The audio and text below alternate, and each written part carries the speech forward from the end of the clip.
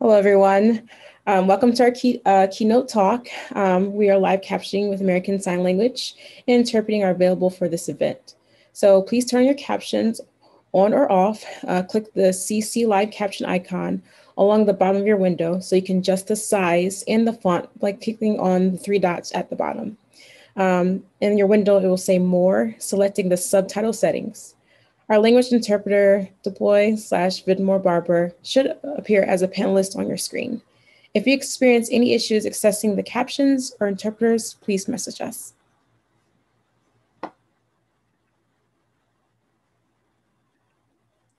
All right, and before we begin, I would like to acknowledge that I'm joining you today from East Lansing, Michigan, founded on indigenous lands by the Peoria, Ottawa, and Mississauga people, and that our keynote is joining us today from Pittsburgh, Pennsylvania, founded on indigenous lands once occupied by the Osage people. We are joining this event from places around the world, so I invite you to take a moment to reflect on the land you are joining from, as well as your relationship to those lands and to the indigenous people who have continued to inhabit it. So thank you for joining us today. My name is Tia Riggins, and welcome to the Research Day keynote talk featuring Dr. Wood. And I'm going to introduce her and her work. Dr. Sossena Wood is currently a presidential postdoctoral fellow and special faculty and incoming assistant professor starting of January 2022 within the Biomedical Engineering Department at Carnegie Mellon University. She received a bachelor's in science in electrical engineering in 2011 and believes the platform of her success sprung from the PIT Excel program. She is focused on neuroimaging at ultra-high field MRI by developing radio frequency instrumentation and a 3D printed head phantom for RF safety assessments. Her dissertation work has been featured in several peer-reviewed journal articles, international abstracts, international talks, and a segment of NBC Learn. Her lab focuses on developing and designing multimodal hemodynamic and neuroimaging techniques and analysis to assess vascular diseases with neural effects like sickle cell disease. Dr. Wood is one of the University of Pittsburgh's Rising African American Awards leaders, National Institutes of Health F31 awardee, New Pittsburgh's Courier's Fab 40 awardee, NSBE's 2017 Mike Shin Distinguished Member of the Year awardee, and Professional Women's Networking awardee. Dr. Wood served 2 terms as National Chairperson of the National Society of Black Engineers, as well as leadership roles within the organization. She contributes her success of her academic career to Drs. Tamir S. Ibrahim, Jenna Kanestorfer, Yvette Moore, and many NSBE Sheroes and Heroes.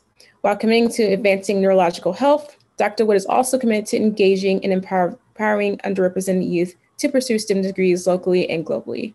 Now, without further ado, here is Dr. Wood presenting her work.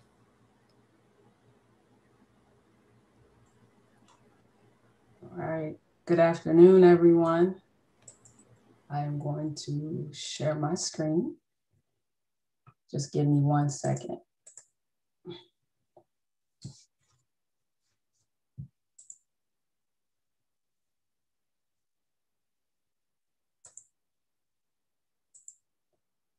All right.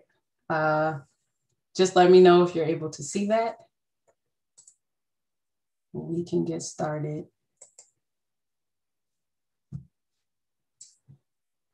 So it's a pleasure to be here with you all, the Black and Neuro community.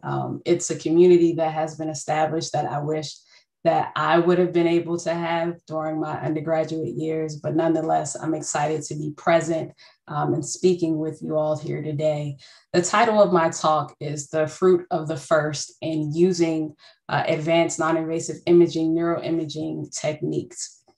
And while I feel that it is so important to talk about the fruit of the first is because for us in our community, a lot of times we will be the first. And I will share some of my experiences with being the first and the fruits that I was able to receive despite the frustration that at times came. But more or less mirror that also my experience with neuroimaging. And so with that, I just want to say congratulations to you all being able to hit 1 year being in existence since last year and creating this community. As it was mentioned, I was previously or am also a former chair of the National Society of Black Engineers. And with that being said, a lot of this what you were birthed out of reminds me of the National Society of Black Engineers, an organization that was created almost 45 years ago, where there were some students out of West Lafayette, the middle of nowhere, almost America, who had this dream to create an entity where there were more Black engineers. And that was the birth and the idea of students. And you all are doing something similar, something that was created for us out of a birth and a movement for social justice. And so with that, I just want to thank everybody who's prepared this event to give us space so that we can be and create technology for the world. And I just want to add to be a part of the roll call. So, which was mentioned, I'm an incoming assistant professor in Carnegie Mellon University. In biomedical engineering, I'll have affiliations with electrical engineering as well as the Neuroscience Institute. I am a Pitt alum. I have my electrical engineering degree, as you heard, from Pitt, as well as my bioengineering degree from there. I'm a Pitt Excel alumna as well. So hashtag Pitt Excel proud. You might see some of us in the chat. But more so as it pertains to my research, I really have been able to work along the boundaries of research, being that I started off as an electrical engineer, went into biomedical engineering, worked in neuroscience, also 3D printing and all of these different things. And so the way I classify myself is someone who is a hardware instrumentation and designing that for neurotechnology, also RF safety assessments, vascular imaging, and then I'll also talk about the applications to sickle cell disease. I want to take time through this talk to talk about the fruit of the first, and first kind of give you some insight from my mountaintop experience. So right now I've been able to achieve and get the PhD. I'm finishing up the postdoc and beyond, and I'm at the top. And I want to share with you the focus that I will have. So I will develop a lab that has a goal to develop non-invasive hemodynamic imaging techniques and data analysis that are used through 3 different devices, which you might be most familiar with: magnetic resonance imaging, near infrared spectroscopy, and EEG, using these 3 tools together to visualize and quantify the management and the treatment of vascular diseases that also have neural effects. So one example of that is sickle cell disease, but I would also like to use these tools on diabetes, stroke, and what have you. And why I feel that for me it's so important is because I'm not necessarily just the engineer that went into engineering because I wanted a project or a product that can be made in assembly line. I wanted to make a product that actually impacts those that we care most about in our communities. And so therefore, I work alongside of clinicians to be able to understand the vascular dysfunction that happens in perfused tissue, correlate that to neural activity, and how can we actually measure the functionality of that, and then also make connections between the social behaviors or different type of biomarkers of pain that are experienced by various type of patients, and what can we draw out of that. And so when I mention biomarkers, I know that we have a lot of people in the audience, so I'm going to summarize really quickly what that means. Let's say you go to the doctor and you get some type of assessment. Essentially what a biomarker is just an indication of how your body is actually doing. So it has the capacity to make measurements, both functional and physiological, to be able to assess your health and any ailments if you have any. So one example of that might be something as simple as checking your heart rate.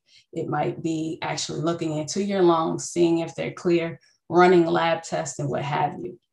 So The doctor will then basically look at your bill of health and see if you're healthy or not.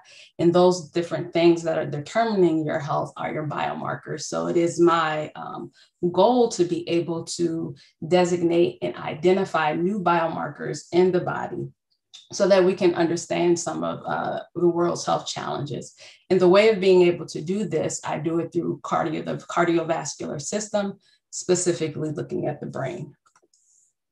The key focus areas of my lab will be to do a few different projects, and I'm just saying these high level. We'll get into the nuts and bolts a little later, but one being a project to actually look at the spatiotemporal variation in the hemodynamic response. That's the response in which you can actually measure the vascular system and be able to use various technologies to do that. Another is investigating the biomarkers of cerebral health and being able to build both a structural and functional profile of being able to assess what's happening in the brain due to these vascular diseases. Another is perfusion imaging and being able to assess cortical temperature in the body. And how does that intertwine as a new biomarker to indicate various things that are happening within the brain? And then the latter is inclusive technology. And so because of this forum and who's here, I'll speak a little to that and some of our team that are a part of this project. So inclusive neurotechnology, some of you might be familiar with this very distinguished young lady who is here, Arnell. You'll hear from her later in the week. But Arnell, I met her as I was finishing up my PhD, and she was presenting at our BME forum at Carnegie Mellon University of a novel way in which she designed electrodes that happen to work for coarse and curly hair. And typically those are individuals who are of African descent or maybe Middle Eastern or Indian, but nonetheless, EEG does not have great contact on people who happen to have long hair. But when you add coarse hair, it becomes more complicated. And so she's done phenomenal things. A company has started out of that.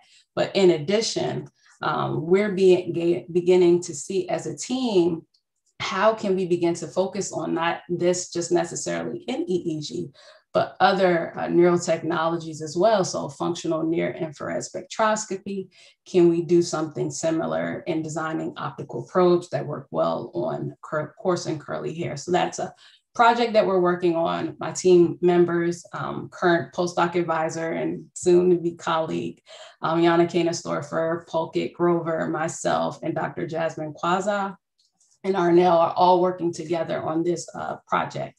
In addition, we're also focusing on the melanin concentration, which happens to be a challenge for near-infrared spectroscopy. So we'll get into that a little later, probably through the panels that you're here this week, but I just wanted to highlight these are some of the focuses of which my work will be on. When we talk about neuroimaging modalities, there are so many that are out there. And for a snapshot, because this community is probably really experienced in a lot of them, I'm going to just profile exactly what's out there. So you have ultrasound, EEG, PET, MRI, CT, X-ray, and NIRS, and they all have different functions. Some of them are classified as being portable, not portable, have really phenomenal spatial resolution, temporal resolution, and might work as well, really well in real time.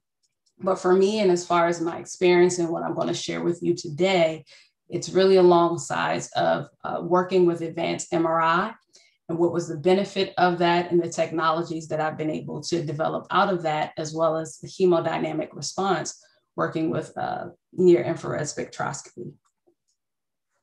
So just setting back and setting more of the tone. When I set on this journey to go get my PhD, I am the first in my family to go to graduate school and to obtain a PhD. And so there is so much excitement that you get when you get that offer and you're like, oh, I'm going into graduate school. I'm going to do this. And you see all the success. But sometimes what you don't see is that valley and the experiences that you have in that valley and what could come out of that valley. Sometimes it could be that you feel isolated. Sometimes it's that you're frustrated because you're trying to get something to work and you might be the only expert in that. And so I want to talk to you about my experiences with that and how that leveraged me forward to obtain my PhD. So the very first thing, as far as neurotechnology for me, was really translating from electrical engineering and learning all of the vernacular about the brain and all of these various things, which to me were so many different buzzwords, but it really resonated to me at some point. And it just happens that I work with magnetic resonance imaging. And so if you've ever been inside of an MRI machine, your experience might be something like this, where you're laying inside of the bore. You might feel claustrophobic or some sense, but when you go on the inside, basically what we're trying to do is try to alter your water molecules within your body so that we can see what's on the inside of the brain. So we take magnetic energy, transfer that to signals, ones and zeros, you get an image, and I'll explain how that works. So when your body first goes inside of the scanner, you happen to have all sorts of atomic nuclei in your body. Those that are of most interest with MRI happen to be water molecules. They happen to have also a random orientation, which is seen here, where the vectors of these magnets are in various directions. But as soon as you go inside of that scanner, you will experience external magnetic field strength, which your water molecules then align, as seen here. What then happens is that a radio frequency pulse is sent to be exactly 90 degrees. And so you have the nuclei, which are oscillating almost like a tabletop and spinning. As they process and rotate, it is that signal at 90 degrees, that radio frequency pulse, which we're trying to obtain. And the way of being able to do that is by using antennas and creating RF field instrumentation. And so if you look in the scanner, almost like if you were to look at the hood, when you first look in, it's this big device, but when you take the hood off, there are a lot of components on the inside. So you have gradient coils, you have radio frequency coils, and for today's talk, I'll focus on radio frequency coils. So radio frequency coils are hardware devices or antennas that can be used either to transmit, receive, or transmit and receive radio frequency signals at the frequency of interest. So the Larmor frequency, and this is what you might hear, 1.5 Tesla, 3 Tesla, or 7 Tesla. There are current commercial devices that exist that are radio frequency coils that are out there, such as the Nova coil, the Rapid coil, and these were in-house coils, which we built in the lab that I was a part of for my doctorate. So the transverse electromagnetic coil, this is one that's more known at lower fields, and the tic-tac-toe coil is the novel design of which we use. The whole point of being able to actually design these coils and why it's necessary is because when you go at higher field strength, you can no longer use simple circuitry such as resistors and inductors and capacitors, but that's because the electromagnetic fields are no longer uniform. They become non-uniform, and you have to design very complex geometries to be able to get uniformity in the magnetic field. And so the tic-tac-toe coil was something that I spent so much of my PhD helping to design. And the fruits of that labor did not come until after, I was well into my postdoc. But nonetheless, we built this coil, which you see here. It has 5 different panels. And on those panels, you have different excitation ports. 4 of them. These different rods, which are placed on the inside of the copper, give you an opportunity to change the matching impedance to 50 ohms, which is one of interest, or the tuning frequency. So for 7 Tesla, 297.2 megahertz is the frequency of interest. And so you have to guess exactly the distances that these rods must go into to give you uniformity that you experience here. So on your right, what you're able to see is a 0.6 millimeter isotropic, meaning in the X, Y, Z direction, image of the human brain at 7 Tesla MRI, and you can see the different gray matter, white matter, cerebellum, even some of the veins experienced here in the eyes as well, that all the liquids appear in this image to be more clear. But you have phenomenal resolution that you aren't able to get at the current hospitals. And so why is this important? What's the overall need of being able to do this? And that's because at lower field strengths, you can see what's in the brain. And this is 1.5 Tesla. The whole goal of this image is to be able to show you white hypermatter intensities, which can correlate to strokes or other type of cognition issues. But at 1.5 Tesla, while you can see the left hemisphere of the brain and make out the anatomy, what you cannot see as well is this white hypermatter intensity here. It's grainy. Where if you look at 3 Tesla, which most hospitals, when they say they have high resolution MRI, this is the machine that they have, you can see a white hypermatter intensity here. But if you go higher to a higher field strength, such as 7 Tesla, what you see is a few more.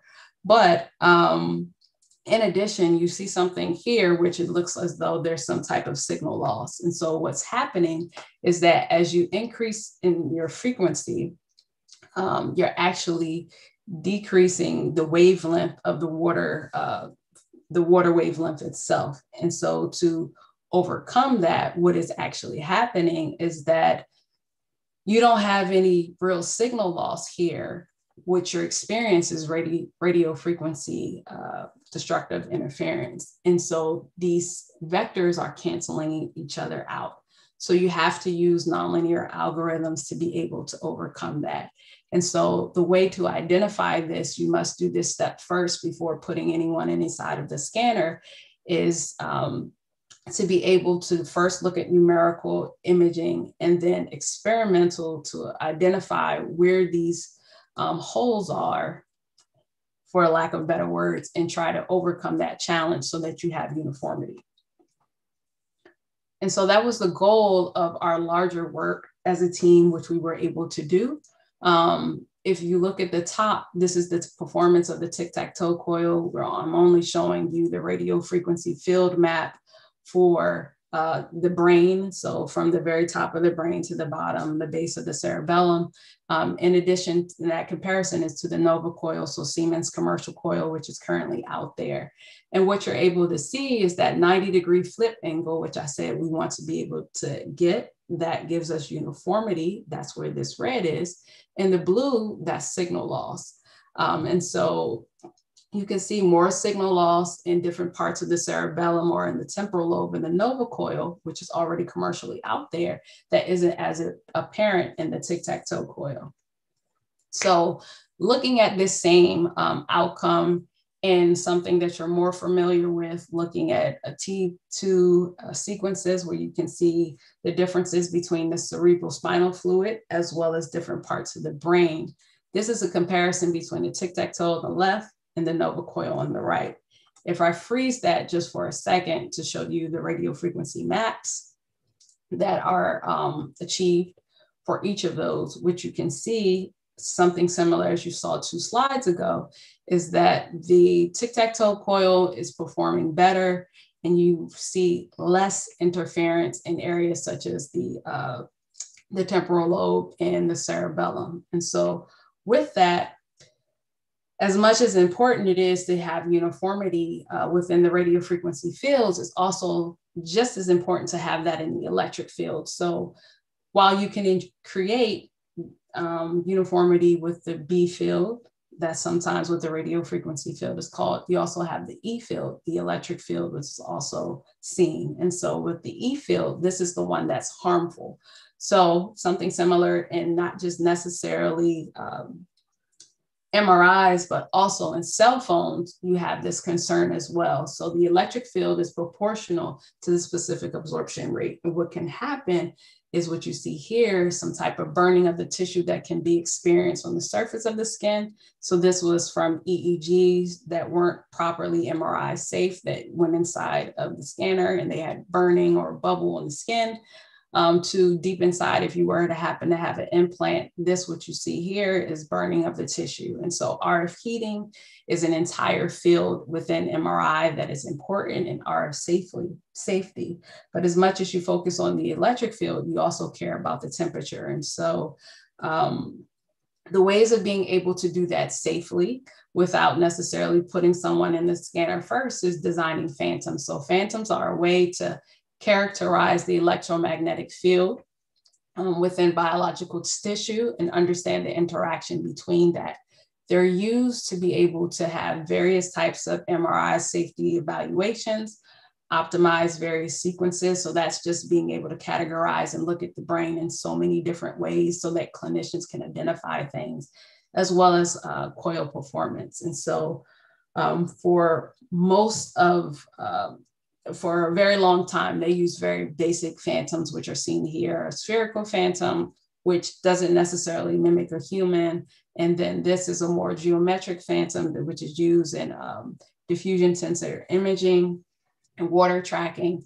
But still, it doesn't necessarily correlate to the fiber tracts as well in the brain. And so in 2007 and later, there became this evolution of various type of more anthropomorphic phantoms. And so out of a group in Harvard, they developed the chemo phantom to work with EEG and MRI. And within the cell phone community, they developed the SAM phantom. But these phantoms just have one biological tissue on the inside. And so much of my work began to actually focus on developing phantoms that could categorize both the electromagnetic characterization of those radio frequency coils, as well as the thermal characterization, to see and ensure that the performance was safe. And so in doing that, this was the head phantom that I developed, which you're able to see here is just kind of the evolution and the steps that I actually obtained going through making this phantom. So first, you take any MRI imaging data set. You then classify that into various tissues. So this had 8 different tissue types. And then you took the geometry, or I took the geometry of these various tissue types and put it into STL format. And so that is something that CAD software such as Geomagics or SolidWorks, which you can actually use, and then 3D print such models. And so you can do this for any portion of the body that you actually care about. But for this project, we cared most about the head for various neuroimaging technologies, but also the shoulders, because a lot of the electromagnetic power deposition happens in the shoulders. So these are just a few slides, just to kind of, in a very nice way, show you what the overall outcome is. First, imaging, classifying that with a high resolution MRI, then detailing it for 8 different tissue types. I chose fat, bone, and skin because skin is too thin, even though it's electromagnetically conductive, it's too thin to actually print. So we just classified that all together. And let me clarify that that was too thin to print at the time. So then we actually took this and I put it inside of a CAD model and developed it into 5 different parts that we can put together later. And I could fill it with different biological tissues that were comparable electromagnetically to the human body tissue. And so in that, I had to also design it in such a way that you can fill it with different fluids, but various type of air bubbles are seen to be as an issue. And so you don't necessarily want those inside because they can create artifacts in the MRI machine. So of the tissues that were classified here, these are the 8 different tissues. These are the ones that you were probably most familiar with. So the eyes actually broke down into the cornea, the vitreous humor, the eyes sclera, and these were weighted averages of those tissues all together to correspond to the conductivity, the permittivity, as well as the density. And why was this important to actually break it down in such a way is because also we had to simulate this as well. So to be able to see the actual performance of designing this phantom, see if it compared to actual human or a spherical phantom, which was already out there, was a test that I did for a separate paper. And so the actual person which the phantom was developed out of is to the left. And the phantom itself was filled with two different fluids, one of them being homogeneous brain media, the other being anthropomorphic media. So all of the different tissues together in comparison to the spherical phantom. And so the first thing that I wanted to do was be able to see, one, was this feasible? And indeed it was. And so in comparing it, what you can see is, again, we're looking for that flip, that very high 90-degree flip. You don't get that uniformity that you get at 3T, but you do get it at lower field strengths. It's quite different at higher field strengths. And so what you can see very quickly, just looking at it, you can see from the actual volunteer versus spherical phantom, there's differences that you're able to see. But when you put the actual phantom that I developed and the tissues together, what are the overarching outcomes that you can then see? Well, the heterogeneous phantom is more similar as far as the shape and the profile to the actual spherical phantom. But here we actually put water media, the same water media that was in the spherical phantom, there to see if there were any type of differences. And so what we were able to then conclude is that shape does play a part and a factor of this, but also the media does as well. And so I took it a step further, did this numerically, and made that comparison at both 3T, which is known for a higher field, the standard for the hospitals, as well as 7T. So looking at the magnetic field strength alone, I added the brain dope media. So that's having the permittivity and the conductivity of the average brain. Here's the water, and then here is the heterogeneous media compared to the actual baseline of the person that the phantom was developed after, and the numerical model of that. And so what you can see is that the water has very much high intensities versus these three pretty much look the same. And so what we were able to conclude is that at 7T, whether you use heterogeneous head media or you use brain dope media, your electromagnetic properties might be the same.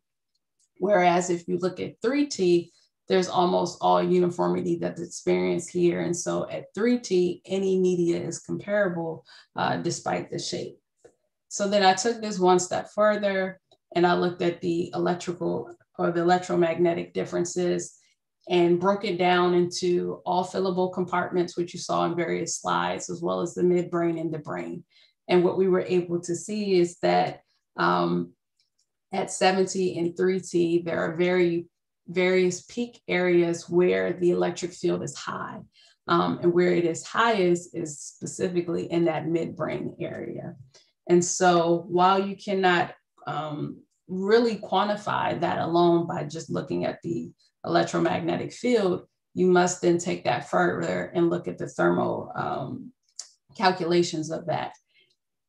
And what I was then able to do was to take Pinet's bioheat equation and be able to take that phantom that I developed numerically and be able to classify it in two different areas. So I took the actual person, which the phantom was developed after, and then the phantom itself with the heterogeneous fields, and made models with the heat capacity, the metabolic rate, and had parameters for that, as well as the perfusion.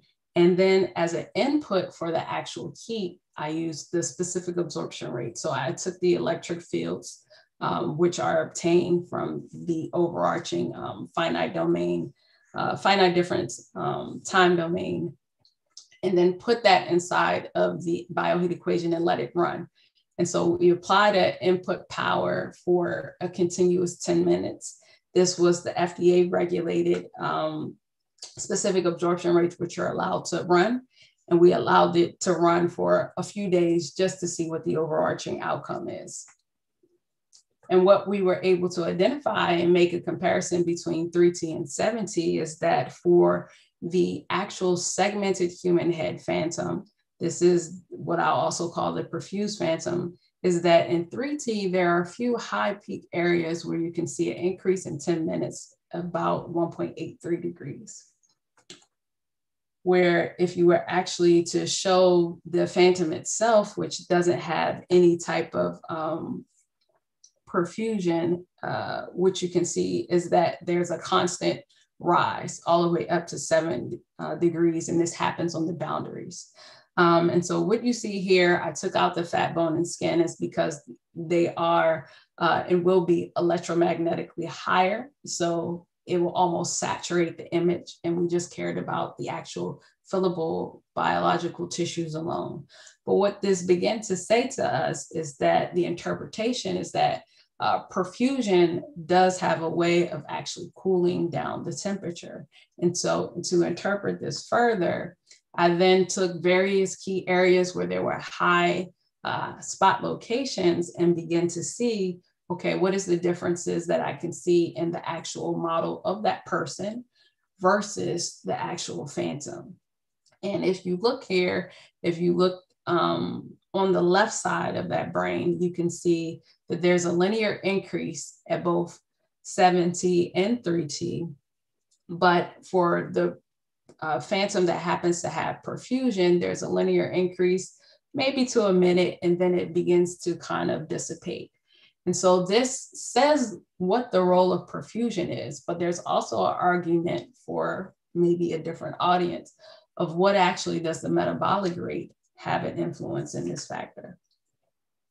So along from simulations, I then also did a thermal characterization of actually putting probes at those same locations just to see if the actual phantom that we were developing would be useful to the overall radio frequency and MRI community, as well as the cell phone community.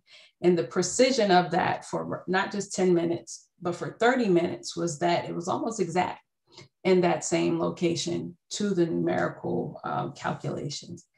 And the excitement that I had there, one of a few, the time that was taken to actually do a collective lab project and then separately do a phantom project that was for myself in the greater community, I saw a few different things. One, something that we worked on that at times felt like there was no end in sight, actually outperformed commercially what was available. Two, I developed this phantom that is useful for different communities outside of just the MRI community. And I was able to lead a project on the interdisciplinary boundaries of the research that my advisor worked on, which allowed me to create a space and do things as a scientist that I was not necessarily privy to, nor necessarily always had the exact support, but I had the guidance to get there. And so what that then taught me in our lab was that the magnetic field distribution at 7T, this is where phantom, anthropomorphic phantom is most useful, but also thermal evaluations are necessarily to use a phantom at 3T and 7T.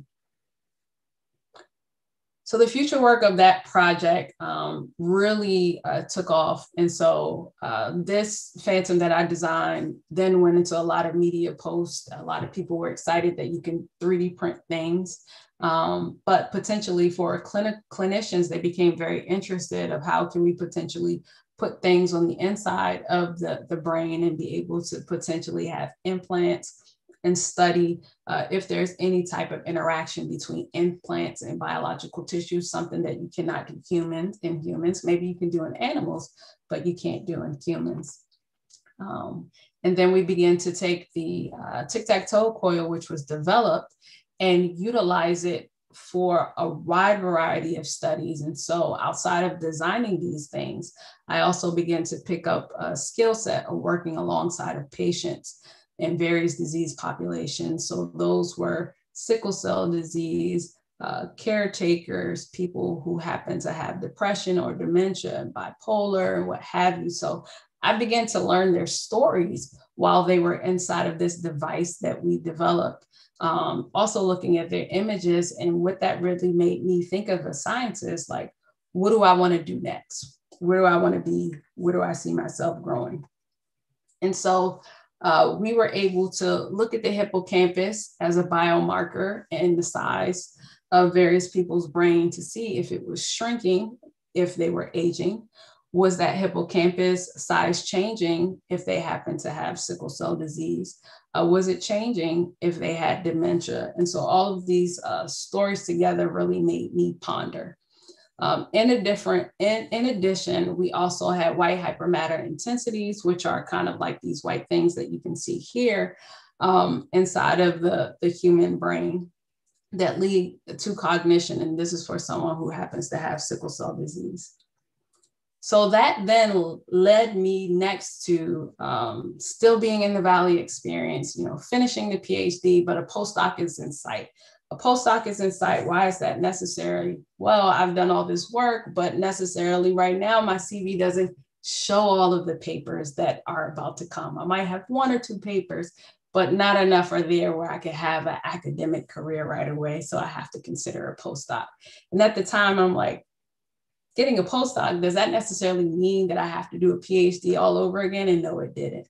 But I'm sharing that to share some of the cool things that I shared, found in my postdoc and what were to come out of it. So I began to focus on not just necessarily the structural anatomy that you can see in the brain and identify the cool images of the brain, but how does the brain actually work? And so this is where I picked up the skill set of working with near-infrared spectroscopy in Dr. Keynote lab.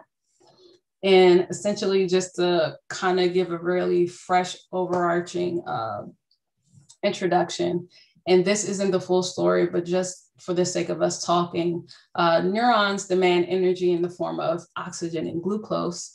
The blood supplies energy and oxygen through hemoglobin, and the brain ability to actually reserve energy is poor. And so the ways of doing that is to increase the blood flow in areas in which the neurons fire. In these designated areas, you happen to have the hemodynamic response, which can also be a biomarker for disease or cerebral health. Ways to quantify that could be one through functional MRI, or the bold signal or optical imaging, such as near-infrared spectroscopy. So the way that NIRS works, I told you how MRI works, but the way that NIRS works is essentially you're taking light and you're shining that light through tissue and detecting it at a given distance away from that original light source. And hemoglobin in particular is the absorber of interest that we care most about. And so the cool thing about near-infrared spectroscopy is that you can actually see hemoglobin and oxyhemoglobin and deoxygenated hemoglobin, which MRI doesn't necessarily have the capacity to do. So in addition, you can also look at measuring oxygen saturation as well. And so you do that through 2 different wavelengths. There are more wavelengths that you can do as well if you're concerned to do that. But this was my technology of interest, and to apply it to the sickle cell disease community.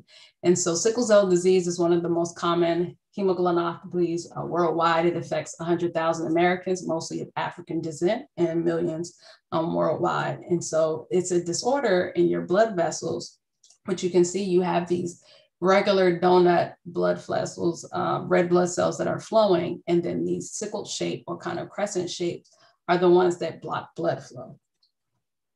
And so this can cause all sorts of damage to the central nervous system, particularly in children and as well as adults. It leads to a cascade of events of inflammation and oxidative damage. And it's an increasing need to really understand further this cause for abnormal perfusion that is created by this disorder. There are a lot of research methods that are out there, but to be very frank, in this community, we need more. This disease needs more. And it's very interesting how when I was interviewing, a lot of people ask, well, is this an orphan disease? In a way it is. And I hope that I can be someone that sheds light on the importance of it. And so the current tools that are used that have actually prevented stroke in children who happen to have sickle cell disease, one being transcranial Doppler ultrasound. It can do that in larger vessels, but has the challenges doing that in smaller vessels, such as the microvasculature inside of the brain. You have CT and MRI, but they don't have the ability to necessarily go that deep for high resolution. And so current screening methods for sickle cell disease or small vessel disease are poor, as well as their ability to actually see oxygen saturation as well. And so one way of being able to detect cerebral autoregulation is a new biomarker of health. And this is one way which we want to be able to detect sickle cell disease. It's currently seen as a biomarker of health for stroke and has been for some time. And essentially what we want to do is be able to take the blood pressure and imagine that blood pressure responds in a step function, which is seen here. The blood flow will correspond as well, where you would have that dip, and then all of a sudden you will have an increase. And so the question or the name of the game is how quickly can you come back to the baseline? Well, in order to measure these, you can have sinusoidal measurements that you'll see here. And when cerebral autoregulation is intact, meaning that it's working well, the blood flow and the blood pressure will be out of phase. But if they're impaired, they will be in phase. And so with this very, not simple, but with this very kind of like intuition, what we want to be able to see is, can we take the time of these sinusoidal waves and actually transform them in the frequency domain to phase differences? And that is something which I've done for my postdoc. So there were some individuals who were able to do this in larger vessels and smaller vessels using transcranial Doppler ultrasound, looking at both the cerebral blood flow as well as the blood pressure, and being able to get people to breathe at a particular pace. So 6 breaths per minute, and look at 2 different sides of the hemispheres of the brain and see if there was any type of phase lag. And so on the ipsilateral side, this is the affected side by the stenosis. What you can see is that the cerebral blood flow in the artery is in phase with the blood pressure, meaning that cerebral autoregulation is not working properly. But for the contralateral side, this is the healthy side. This is the side that is out of phase. And so if we're able to see this in the larger vessels, they then say, well, can we see this in the smaller vessels? And yes, they were able to do it, looking at not necessarily blood pressure and blood flow, but oxygenated and deoxygenated hemoglobin. And with that same method, I wanted to do this in the sickle cell disease population. So we sat down as a group and we said we would expect patients who happen to have sickle cell disease or that have impaired cerebral autoregulation and lowered measured cerebral oxygen saturation compared to healthy race-matched controls. And so for those who were normal, what you will see is that oxy and deoxygenated hemoglobin will be out of phase, roughly having about negative 180 degrees, versus if they were impaired, there would be a much larger phase lag. And those that have a sickle cell disease, they will also have a decrease in the oxygen saturation. And so I developed this actual experimental paradigm where someone would be sitting in a chair with NIRS probes connected to them on 2 sides of their forehead. And so I asked them to breathe at a particular pace, 3 different frequencies, 0.1 hertz, 0.167 hertz, and 0.125 hertz. And they will alternate. And we did this in almost an even group, 11 of them having a sickle cell disease and 14 of them being normal controls. And the overarching goal was to see with the magnitude of phase, where we were able to see something with the amplitude ratio of the oxy and deoxyhemoglobin, and the same thing for the phase differences. And really quickly, what we were able to find were just a few things. So for deoxy and oxy, there were non-zero phase lags, which was good. This meant that the contact was great. And there were influences of blood flow and blood volume changes. And so for the actual healthy controls, they fell within a range of not necessarily 180 degrees, but between negative 200 and negative 240 degrees at these 3 different paces. And this was a good sign, because this matched with what the literature was out there. And for the sickle cell disease population, they actually were out of phase, which we expected. And so this showed that there's some type of vascular obstruction or impairment of cerebral autoregulation, leading to changes in the blood transmission time.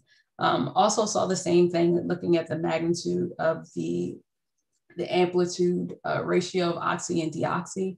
And what we were able to see here is that there were higher deoxy amplitude ratios at much lower frequencies, which indicated slower blood transmission times. And so overall, the last thing which we did was look at the oxygen saturation levels, and we were able to find that in those that had sickle cell disease, they had lower, not greatly lower because of the population that we looked at, but it was much lower than the controls.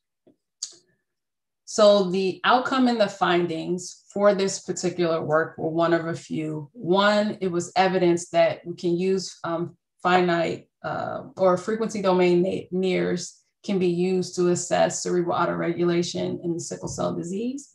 We can further extend the work to be able to look at different populations as far as age for sickle cell disease. So this would be just as imperative in children where they use transcranial Doppler ultrasound as a screening tool. Could NIRS also be one?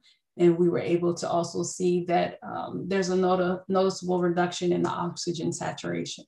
This is seen as a novel cerebral biomarker of brain vasculopathy of sickle cell disease. And it could be potentially a tool of evaluating various treatments in sickle cell disease. And so the next step for my lab would be, of course, to continue this work, look at a larger population, both in children and adults, and be able to see for those three frequencies or more, what are the associations that we can see between blood flow and blood pressure? Can we use various treatment drugs for sickle cell disease, such as the approved Voxelotor, FDA-approved medication, or other types of treatments, such as blood transfusions, to actually see the impact of these drugs for this particular population. So I just want to bring it back home with a few slides, as well as words of encouragement, and I'm cognizant of the time. But I just want to bring it back home on some of the things which I plan to focus on. Again, my overarching work and my long-term goal for my lab is to develop a multimodal non-invasive hemodynamic imaging technique and data analysis using these three technologies here that can be used to visualize and quantify management and treatment of vascular diseases that happen to have neural effects, starting with sickle cell disease, but working with other vascular diseases. Of course, if you have any experience, working with cognition or pain, I would love to have you work alongside of me. This is definitely a big thank you slide to everyone that I work with to be able to achieve where I am today. They've made it all possible in these two different labs that I worked in. But I want to go back and leave you with some words of wisdom from the mountaintop experience and getting a PhD. I am the first in my family to receive a PhD. I am the first Dr. Wood. I am the first of many. Here is a picture of my siblings and my loving parents.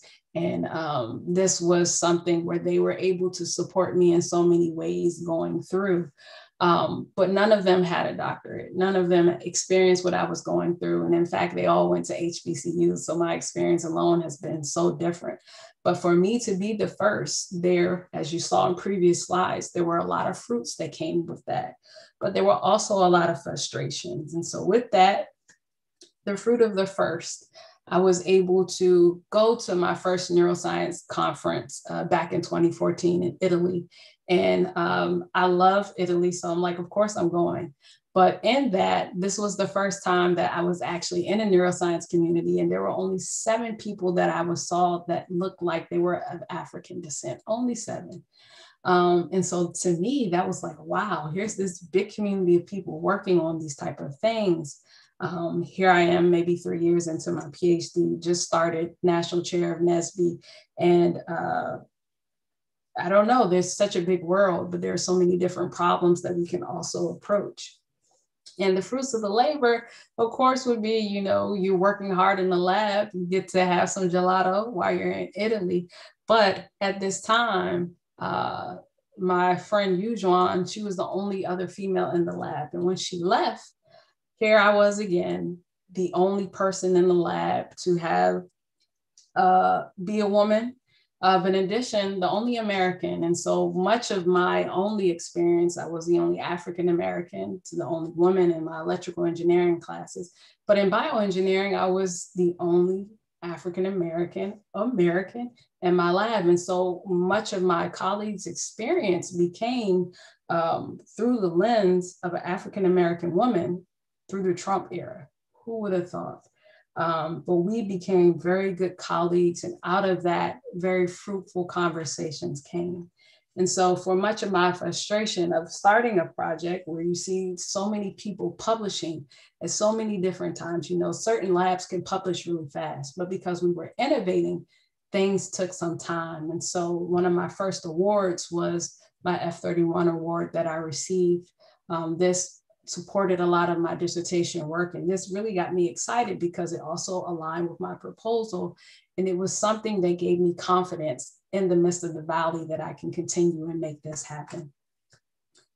Maybe my 5th year, and it seemed like forever. I'm like, I had wrote this publication for so long, and I'm like, if this thing doesn't get submitted, I'm done. But it was submitted. And so with it being submitted, the beautiful part of that is that it was one of the most cited publications in the lab and one of the most cited publications in +1 as well. And so applying for my PhD, a lot of people, or my postdoc and faculty positions, a lot of people were saying, well, why did you publish in +1? Why not other things, you know?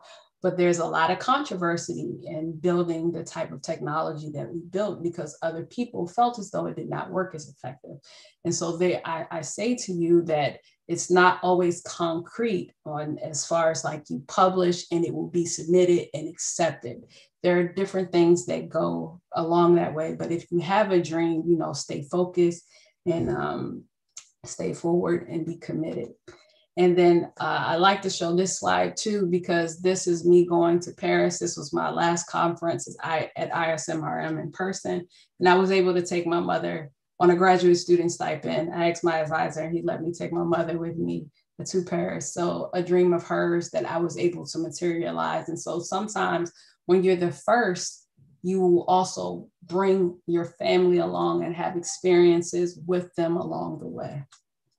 And so with that, as much as those spaces were created for me to exist and be the first, I want to create a fruitful opportunity for other students to be mentored by a good mentor, I would say myself. So if you are looking for a lab to join, feel free to consider applying to my lab. I am looking for master's students this year, but we'll have 2 PhD positions in the fall. That I'm looking for. If you're an undergraduate and you want to do summer research for next year, let me know. There are a lot of cool projects that I didn't necessarily mention here that you could be a part of. And if you're a postdoc, I'm looking for a postdoc in the year 2023, but it's an opportunity for you to be involved. If you're a GEM fellow, I'm a GEM alum. Carnegie Mellon looks at GEM fellows in neuroscience, electrical engineering, biomedical engineering, and other engineering. If you feel as though potentially my lab or other labs are suited, I'd be happy to speak with you. If you're NIH K00 fellow, you want active mentorship, again, my lab is a place to consider. But please also take in consideration that Carnegie Mellon has different campuses. So there's also a Carnegie Mellon Africa campus. You can actually go to Carnegie Mellon Africa no matter where you live in Africa, and go to school there and then receive your PhD later here in the States. So consider that as an option. And so just to close out, you can definitely amplify my research in a few ways by citing me, help me recruit. You can email me if you just have any questions. You can recommend me for various seminars. I do research talks, but a lot of different keynote addresses. This is the time and age of podcasts. So if it's a science podcast or any type of podcast, I'm more than willing to be a part of actually getting this word out there on the important things that are being done in the lab that haven't necessarily been shared. And then funding calls, send them my way. I'll share them with you as well. And with that, I just want to thank you all for your time. I really hope that this year kicks off a very important year for you, that everything that you're working on, you will receive the rewards and the fruits of.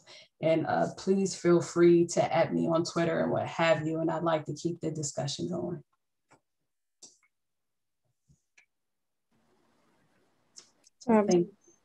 Thank you so much, Dr. Wood. That was such an amazing talk. And I learned a lot, even being within like BME, because biomedical and neural engineering is so diverse. You're learning so many different things. And it was very, very inspirational. So congrats a lot. We do have a lot of questions from the audience, a lot of science questions, which I'm excited about. I'm going to start with the first one.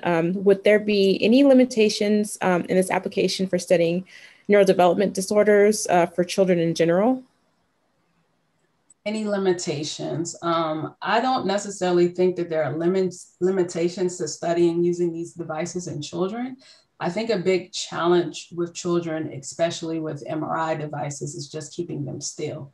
So I don't think there's limitations. I think there's higher protocols, but that would just be a very, general answer to that. Okay, we have another question. Would multi-band fMRI sequences be theoretically possible with the TTT coil? Yes, they will be. Great question. So yes, they definitely are. There are some multi-band sequences that we've worked on with the TTT coil. I would say most sequences you can work with our TTT coil, but yes, the answer is yes. Is the spherical phantom ever brain doped versus water doped? And if yes, how does this compare to the anthropomorphic phantom that's brain doped? Great question. So yes, the spherical phantom, you could put brain dope in there. The results aren't necessarily something that would be that grand of a challenge. What you are able to see, the biggest difference is really in the electric field. So for my papers, it wasn't something that it was like personal data, which I looked at, but it wasn't something that I added to the papers. But it's more so important in the larger head phantom. And so that's where shape plays a bigger part. But the electric field is also something that's imperative. You mentioned the technical challenges for using EEG and NIRS with Black subjects, like different hair types and Mellon, because those techniques were mainly tested on white subjects. Are there any familiar challenges or differences to keep in mind when applying fMRI to Black subjects? I can say from my experience, it's not necessarily skin, but our hair is an impact. What I noticed probably what's more interesting is that a lot of the coils that are designed work for smaller head sizes like Asian heads, but for whatever reason, American heads and African heads are huge. And so if you add hair to that, sometimes the challenge is putting that hat and helmet on there. In addition, it could be that when you are on the inside of the scanner, if your hair has oil, a lot of that will show up really bright. So it doesn't take away from what you can look on at the inside of your brain. It doesn't take that away. It's just more so artifacts that can be developed. But to get around that, they may tell you, take your hair down or, wash your hair before coming. All right. We're going to go ahead and make this the very last question because we're running out of time. Do you have any advice on Black neuroscientists who may be, the only one or the few, one of the few in their programs? How did you combat potentially frequenting microaggressions or feelings that you did not belong in the environment? And did that have any effects on you? Yeah, great question. Actually, most of those experiences really came for me in my undergraduate degree, not necessarily my graduate degree. But to that point, I think it's important to reach out to spaces. So I had spaces at the University of Pittsburgh, Pitt Strive community, alumni from the Pitt Excel community, my Nesby community, Just find those different communities, my GEM fellow community, where you know people that are like you, focused on a common goal. So even if you're not necessarily getting that same degree, someone who's in the trenches with you, when you're getting ready to finish your PhD, being a part of writing groups, those were tremendous to me.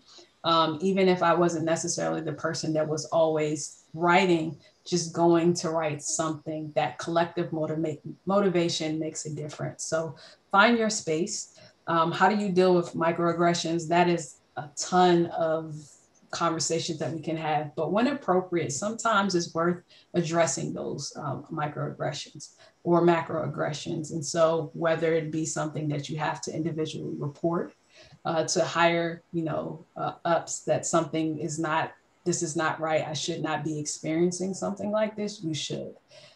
If it's something that can be addressed in a one-on-one conversation, in a polite way, you'd be surprised how much you're actually teaching people. So sometimes you should be encouraged to have those conversations.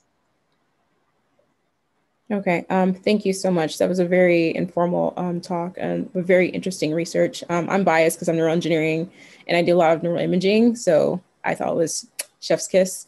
Thank you guys so much for coming.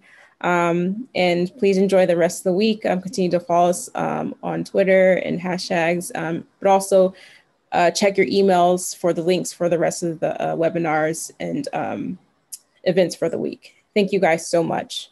Great talk.